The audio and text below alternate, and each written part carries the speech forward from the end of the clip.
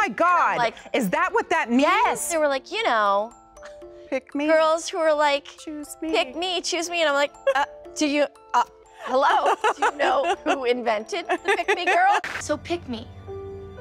Choose me. Love me.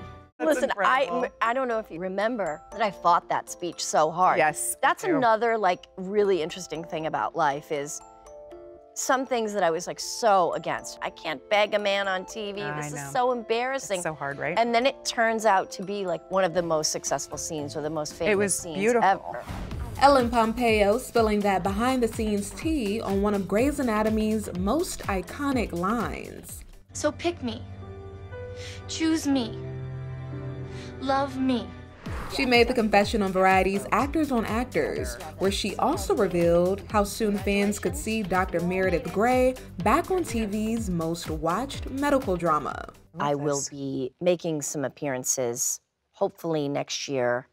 Okay, so we don't have to completely say goodbye. No, it's not a complete. Okay. It's not a complete goodbye. And I think we've got an interesting story to tell. Ellen's spectacular, and I think she deserves a little bit of creative time that's different from what she's been doing. She's been doing this job. I mean, nobody expected the show to go this many seasons. We're entering the 20th season. So she deserves the break. And if she wants to come back, she comes back. You spent your entire adult life in one place, and that makes it hard to leave. I think it's okay for Meredith to stop making bad decisions. Somehow Meredith can't figure out how to make a relationship work still after all this time. Felt so happy to be able to step away and felt like I accomplished something incredible. I don't want to abandon them. Ellen sat down for a one-on-one with her former Grey's co-star, Katherine Heigl, for a reunion 13 years in the making. This time 13 years ago, and it just brings back so many incredible memories. It's the first time the two actresses have spoken publicly about Katherine's controversial exit from the hit show. The success of Grey's hit, and I think it was borrowed confidence. I was so naive. I got on my soapbox and I had some things to say. And I felt really passionate about this stuff. Seriously? Seriously? Seriously? There were certain boundaries and things that I was not okay with being crossed. If you cannot stand up for yourself in this industry, very few people will stand up for you.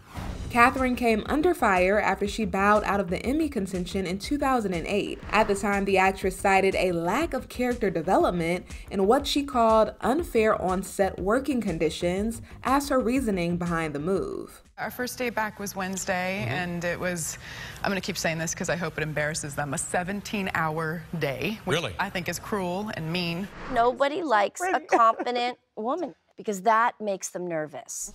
Katherine later asked to be let out of her contract in early 2010 to pursue a film career. You have to fight, and you have to be brave. And if it all goes away because you fought and you were brave, then it all goes away. You were just a little early because they came out with this thing where everybody's got their own box and their own megaphone, and they get a blue check. Yeah. It's called Twitter.